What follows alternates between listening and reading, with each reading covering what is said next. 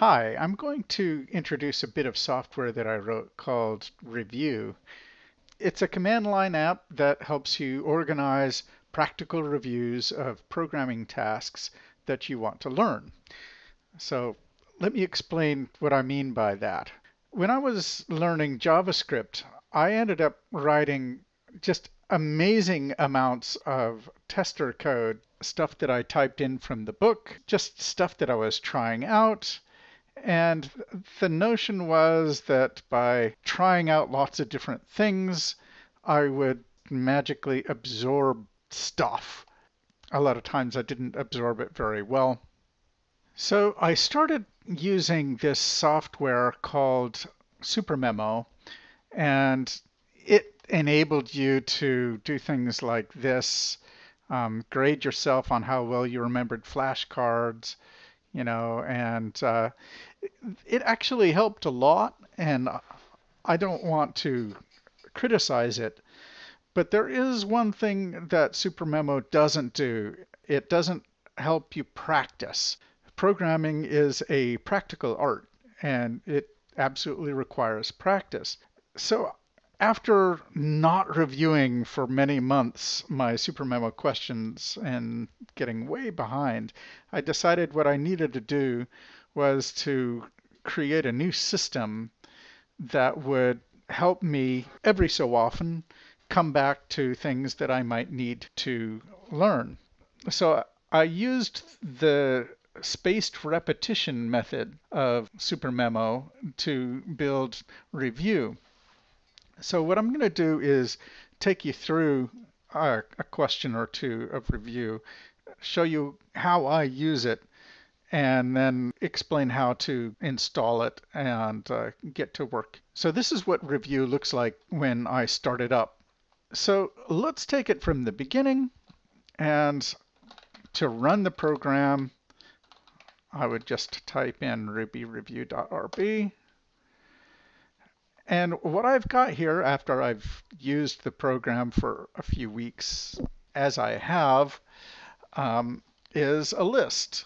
And I can use the right bracket like that, or for that matter, just a period, to scroll through my various tasks. So far I have 5 sets of 10. And notice it gives me a due date here. And the first line, it also tells me what language the question is about. So to look at the first on the list, you just press X, or I could type in 43. I'm going to just type in X here, and it opens up the question. This question is a JavaScript question. I have reviewed it a couple of times. The last time I reviewed it, it had a score of 3, which is a little shaky. It has something called starter text, which I'll show you in a second. And the last time I viewed it was on the 9th, 10 days ago, and it's due today. So I'm going to go ahead and answer the question. It says, an answer exists. Do I want to archive it before opening? And I'm going to say yes. So I just hit the Enter key. And this right here is that starter code that I referred to before, where it says starter here. So what am I supposed to do? All right, I am supposed to write and then print the result of using chained arrow functions that return the square of only elements that are A positive and B integers. The response should be this.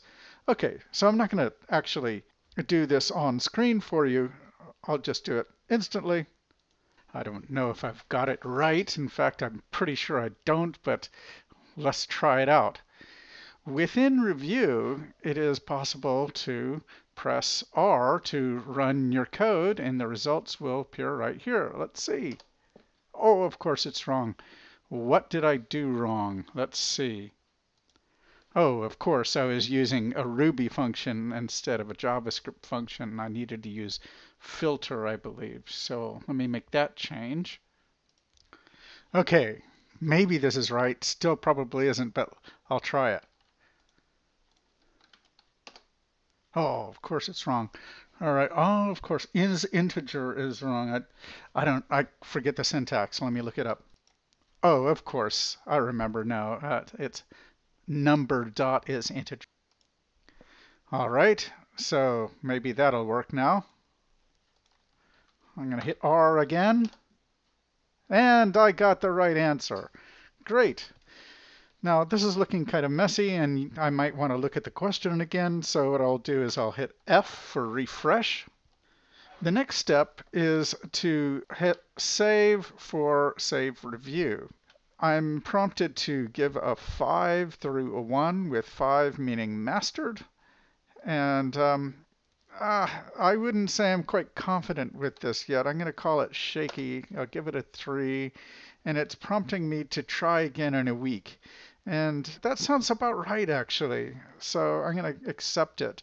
Notice this says spaced repetition date. What that means is the kind of simplistic algorithm to calculate the next date of your review. And if you're curious, you can always just go H and whoops, H for help, and then one of these items here is about it, but we'll not worry about that right now. Okay, so and as I said, it's a 3. I'm going to accept a week, so I'm just going to press enter, and there we go. The next review date will be 1 week from now. And if I hit Q, I'll return to the list. So if I go forward a couple of screens, here it is. So that's kind of cool. I'm not going to do any more for you right now, but I think you get the idea. When I open up an answer like this one, it actually saves the location within a file structure. I'll show you the old answer, and here it is. The bookkeeping for the location of the files and so forth is all nicely organized, so I don't have to worry about all of this old stuff. And the code that I type in is saved. Like, this is lost forever to me because it's so hard to manage. But all of these things, well, they're on a list, and I will be reviewing them regularly. So I use Sublime Text. You don't have to.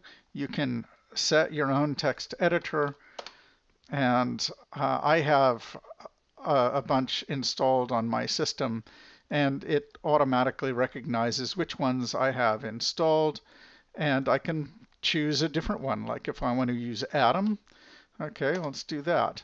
And let's look at that same code here and answer.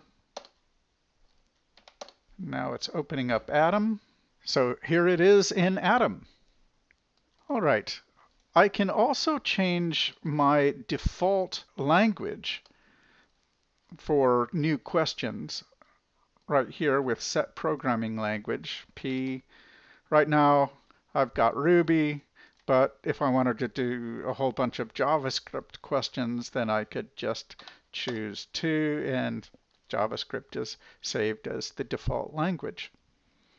There's all kinds of other tasty things for you to look at. And what I would recommend that you do is just read through the help items. And the system is actually pretty simple. So what I'm going to do is make a new folder and clone the repo into it to show you how I would get started using Revuu. So you're going to type in git clone and then whichever option you want to use from GitHub, and then I'm going to put it in the Revuu 2 folder. So here we go, and then we'll go ahead and go into Revuu 2. Next, type bundle install. Now this is assuming that you have Ruby installed, and I'm not going to explain how to install Ruby. You'll have to figure that out yourself if you don't have it. But once you've got it installed, you might have to run gem install bundler like this. And that in turn will allow you to run bundle install. And there we have it. From there, you can type Ruby review, or actually, it'll just be Ruby review here.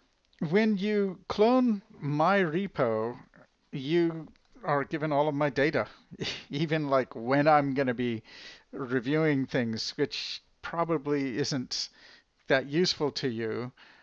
But I'll tell you, at least you can look through it and get an idea of how it works. And then what I would recommend that you do is go ahead and delete a few things. I'm going to make a function that will do this automatically. But you'll want to go into the data folder. There's a couple of things to delete in here. You'll want to delete review.json and then go into starters and just delete everything there. Everything. Be careful about that command.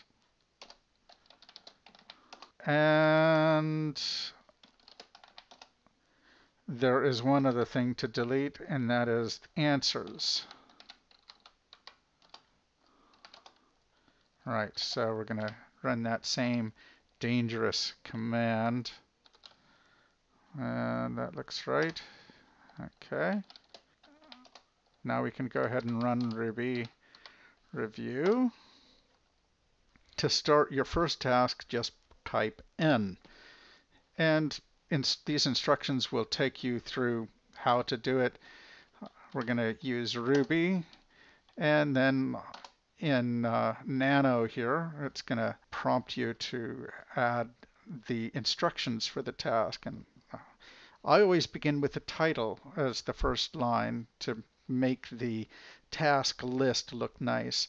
So write hello world. So write hello world in Ruby. Okay, the starter code, well, if you wanted to, you could add some starter code that would help your user get started with a more complex kind of task. I don't need that for this.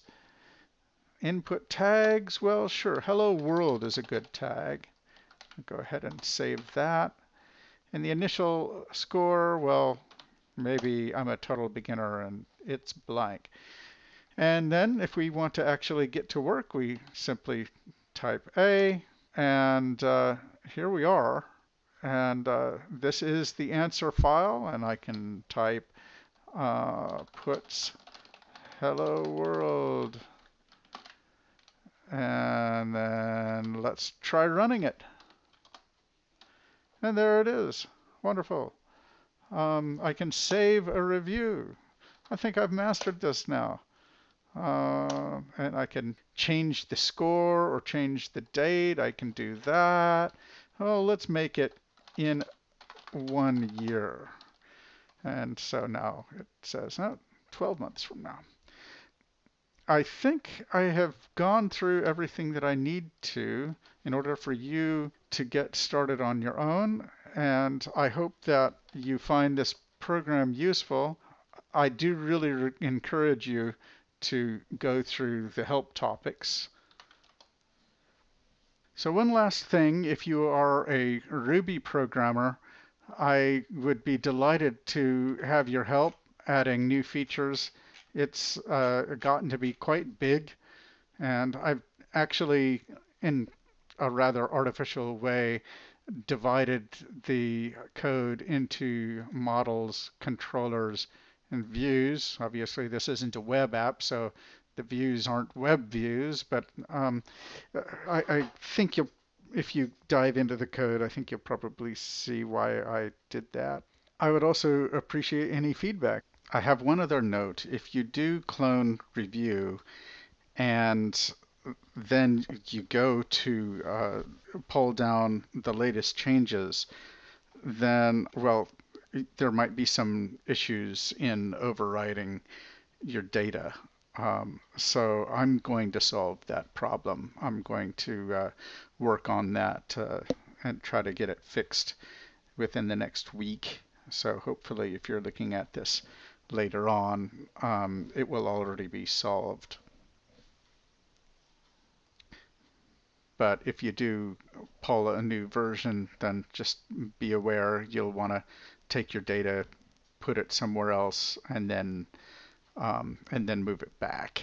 I think that would probably be the best way to do it. Okay,